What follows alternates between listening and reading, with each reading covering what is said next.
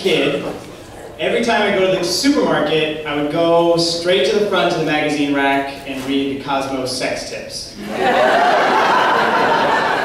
as a kid, I knew a lot about how to please a woman. And then I reached high school, and I was so neurotic and so anxious that I didn't do anything about it. So this journal is from when I was 18, at the peak of my sexual frustration, about to go on a big trip to Europe. And I wrote about what I wanted to do, and then what I actually ended up happening. So this is July 27th at 1:09 a.m. I'm on the verge of something big. I know it because I haven't been able to sleep since I arrived in New York a week ago. So after thinking about it for the past week, I think I can put to words what's been keeping me up so late. I'm beating myself up mentally for not being a man.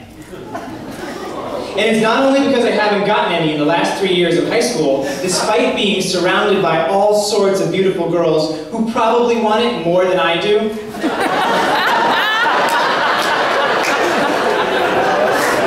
It's even more so because I'm not man enough to go for it with anybody. I was bar mitzvahed 5 years ago. I don't think I'm a man yet. Guys, I haven't made a move on anyone in 3 fucking years. I just didn't have the balls to do it. Twice. Once at her place and once at mine, Veronica and I have slept in the same bed, and despite wanting her more than anyone in school, each time I came up with a cop-out reason not to make a move. Because I am just a big pussy. Well, I've had enough. I haven't been staying up at night dwelling on the past as much as I've been torturing myself, fantasizing about my future sexual exploits once I break out of my shell. I want to set myself goals of at least trying to make real my fantasies, whether or not they go as far in reality, by the end of summer. Here some of them are.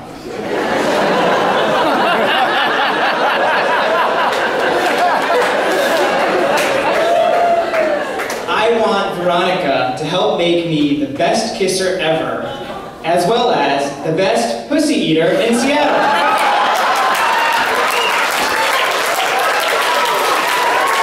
I want this bad, and I think it can happen because I remember that on Thanksgiving 1999, she told me that she thinks friends should have sex. I don't know who would disagree that that is a direct invitation.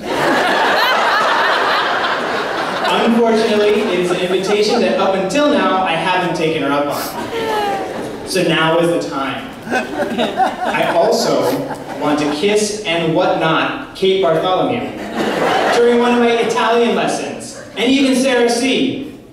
As weird as it is, I really want to surprise her with a good kiss and let it go from there. Then there's Stephanie, who I actually think I will call on the phone and tell her that I want to kiss her and make out with her, and then invite her to come over whenever she wants.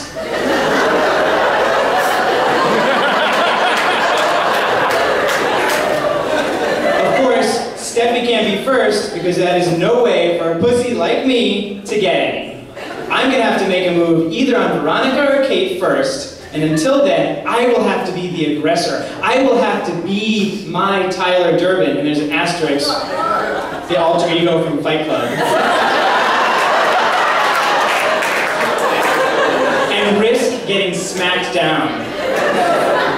The thing is, with Veronica, I really want to stay in touch through college, while the other 3 I could care less about next year. I have nothing to lose, so why not bet the farm? One last girl that I can think of right now is Katie J. I don't want a relationship, but I do want to keep in touch, and for some reason would love to kiss softly, meaning no tongue, but strongly enough that you'll feel it deep down.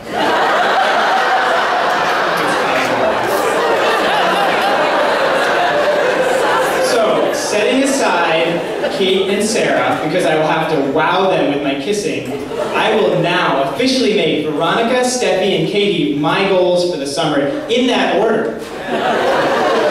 My Tyler keeps telling me, fuck it, man, quit fantasizing and start getting some. I hope these goals help force me to listen. Good night, 1:56 a.m. So that was July, and this is September. September 10th. All right, it's taken me a while to fess up, but at least I'm doing it. I didn't do anything with any of those girls aforementioned. It's just embarrassing that after all that sleepless time I spent thinking about it and writing about it at 1 a.m., but anyway, I fessed up and I'm not going to dwell because what I need is guts and dwelling won't help. That was September 10th, and the next entry is September 11th. I'm still on the plane to London, but I have to transcribe what just happened. I'll start from the beginning. I have the aisle seat on the right side of the plane, and a woman sits in the window seat right next to me. She's quite attractive, though middle-aged looking, but cute to say the least. Before we introduce ourselves, she asked me if I should be starting school tomorrow, Monday. I respond by asking her to guess my age. She guesses 16, and when I tell her I'm 18, she says that she wishes she was still 18. I smile and laugh, and then after a pause, I look back and ask her, why?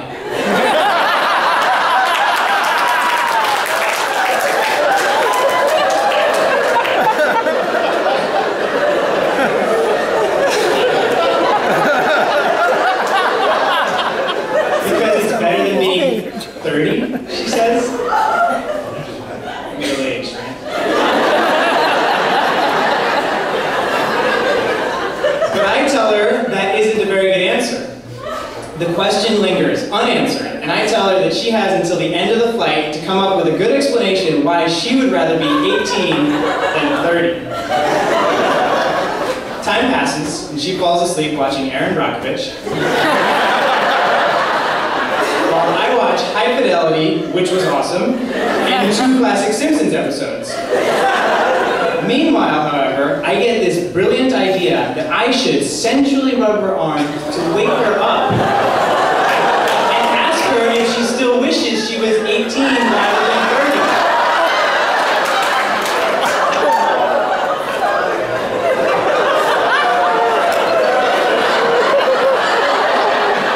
30. Expecting her to say yes, I would then ask her to close her eyes and then lean in for a kiss. Of course, in the fantasy, it goes way, way farther than that, like Mile High Club far. But then I actually begin to think about it realistically. In reality, I ended up having a 10-minute battle with myself over whether or not I should go for it. The exact train of thought is untraceable, but I'll do my best to detail what went through my head. The major argument not to go for it was that she might not dig it. But on the other hand, that is always the dilemma, and one day I'm going to have to get over it, make a move with someone, or else I'll just sit around waiting for it like a loser. And furthermore, I'll never see this woman again, so what the hell do I care? Even if she flipped out, it wouldn't matter. The whole time, my heart was racing, and I just loved the pounding sensation in my chest and in my neck. That helped make me extra horny. And in the final minutes, I found myself repeating something like, you know she wants it bad, go, go, go, just do it, inside my head.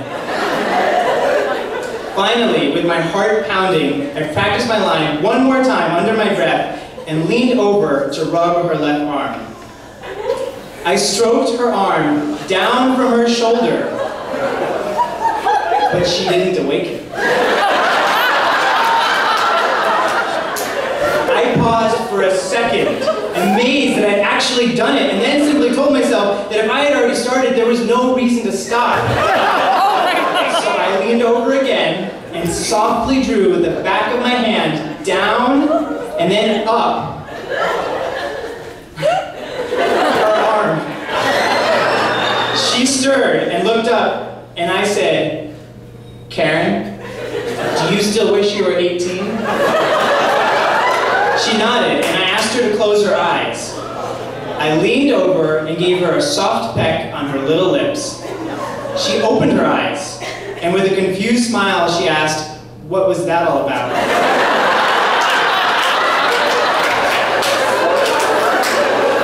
Then I hesitated, refrained from saying something stupid like, "You're beautiful," and explained that it was something I wanted to do.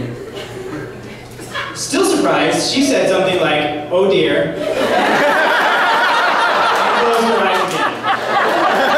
But I just didn't care. My heart was really racing and utterly satisfied with myself for going through with it. I sat back and smiled with my eyes closed, with my left hand on my pounding heart. Right now, she is sleeping again, and despite a little flush of embarrassment, I feel like I just conquered the world.